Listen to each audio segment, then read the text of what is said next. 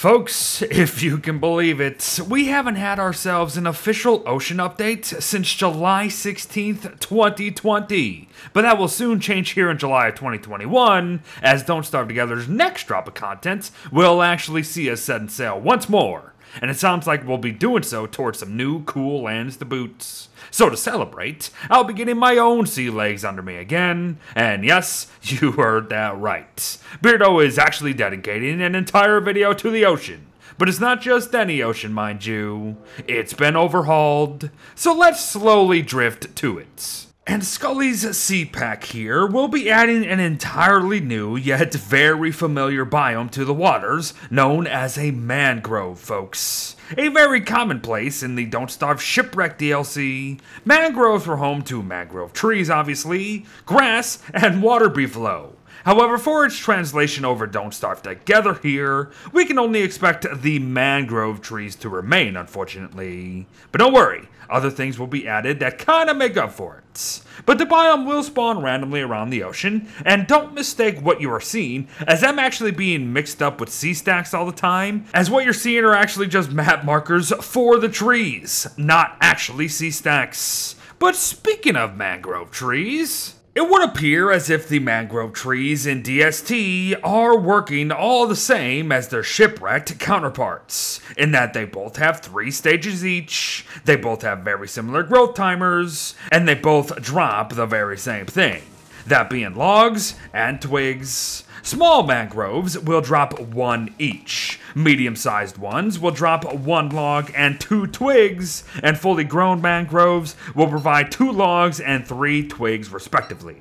Now, while there is actually no way for us to regrow mangroves, we don't really have to worry all that much, just as long as the tree stumps themselves are not burned. And why is that? Well, because mangroves just regrow themselves very quickly, actually. And no, we can't actually shovel the stumps, so all you gotta worry about is them being burned. But continue to float around these mangrove joints, and you will notice plenty of reeds doing so too. And they can be pushed by boats, waves, or etc. So take a big note there, that might be useful. But other than that, they're kinda just reeds, folks. As I said, the mod just simply replaced the grass of mangroves with reeds. But be mindful, they can still burn, which the grass and shipwrecked in mangroves cannot. But if the reeds replaced grass, what replaced water buffalo beard?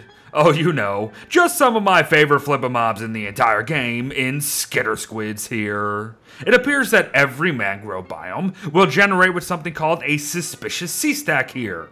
And it is these rocky things that will house up to 5 skitter squids that will spawn come dusk 1 at a time. Now the process is very fast, and the squids will remain out until killed, which is great. But the best part is that these stacks simply make skitter squid spawns much more reliable than having to simply wait out moon cycles to even have a chance to bloody see a small number of them. So I'm all about it. Now they may still not do or drop all that much, but I still love them. So here is a change I can definitely get behind, especially with how fast skitter squids actually respawn at the end of the day. Oh, but things keep getting better. For you see, the mod also changes up yet another of my favorites in rockjaw sharks. Managed to track down and murder these finicky beasts for their typical loot, sure. However, rockjaws will now also drop things called shark fins. Yet another staple of Don't Starve Shipwreck, mind you. We can expect 17.5 hunger instead of its original 25, minus 20 sanity per munch over its usual 15, and the same health restored at 20 a pop. Its food value has also been altered to be half fish and half meat instead of whole fish and half meat, but that's really nothing to concern yourself with, really. Mostly because the only thing you should ever be making with these new shark fins is this shark fin soup.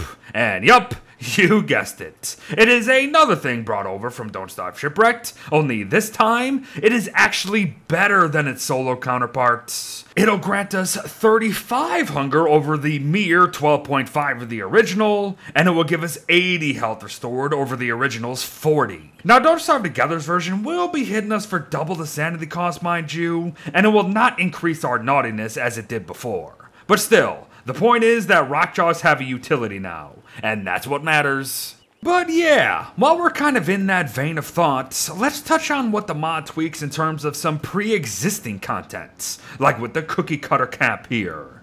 While cookie cutter shell drops have not changed, a cap will now cost but 3 in total. So there's that. And there's also the fact that cookie cutter caps will now damage attackers for 51 damage, which might be a little too much. But in this case, it is 100% the thought that counts. The armor should have always done something similar to this from the get-go, and now it does. Good stuff. And interestingly enough, the mod also changes up how some seasonal ocean fish are going to be responding to the world, like with Pig King traded, for example. Now, all fish were already able to be traded for gold, sure. However, the trades would all just result in a single nugget. Now, both the fall lounder and the bluefin tuna will be traded for 4 gold each, so take advantage, especially during spring, mind you. And that's not just for the gold either. It's because bluefin tuna now murder into more than just leafy meats. We might get some flower petals, or we might even get a full-blown lure plant ball per fish. Cool stuff.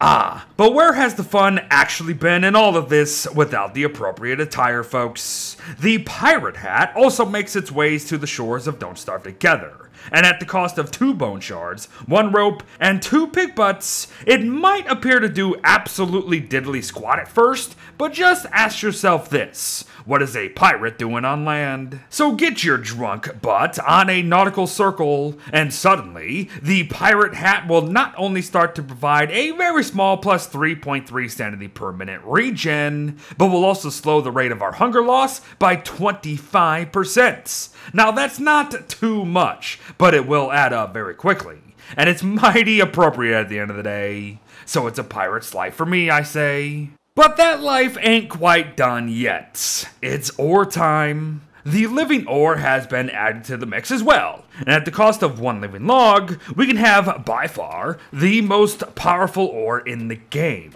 and it's not even close. The thing is, however, a living ore has very limited uses to offer when compared to its competition, so while it's a funny addition that will actually prove quite useful now and then, I think it's still going to be best to have a driftwood ore at the ready at all times. Enjoy it though. And finally, the mod makes it to where all boat patches will now hide themselves after each use to make sure boats are more visually appealing more often than not. But it also adds the ability for tentacle spots to be on the list of things that repairs leaks. Now they don't actually repair the boat though, so be mindful there. But you know what? This is actually kind of a good change. But before we wrap up for the day, know that all characters have unique examinations of at least the shark fins and soup. So have fun hearing the callbacks from Warley or the great concern from Wirt. It's fun stuff. And there you have it, everyone. A run, or better yet, sail through the many small changes made via Scully's CPAC here that all add up to a not so small and fun ocean overhaul. And heck, it sounds like Lord Scully is actually planning on doing more of this. And as far as I can tell, they have already quote-unquote overhauled things like hunting and magic. So be sure to check all of that out. Folks, as I said, more seafaring is officially coming soon. So get your own sea legs ready. But thanks for watching, well wishes to all, and I'll see you in the next one. Bye-bye.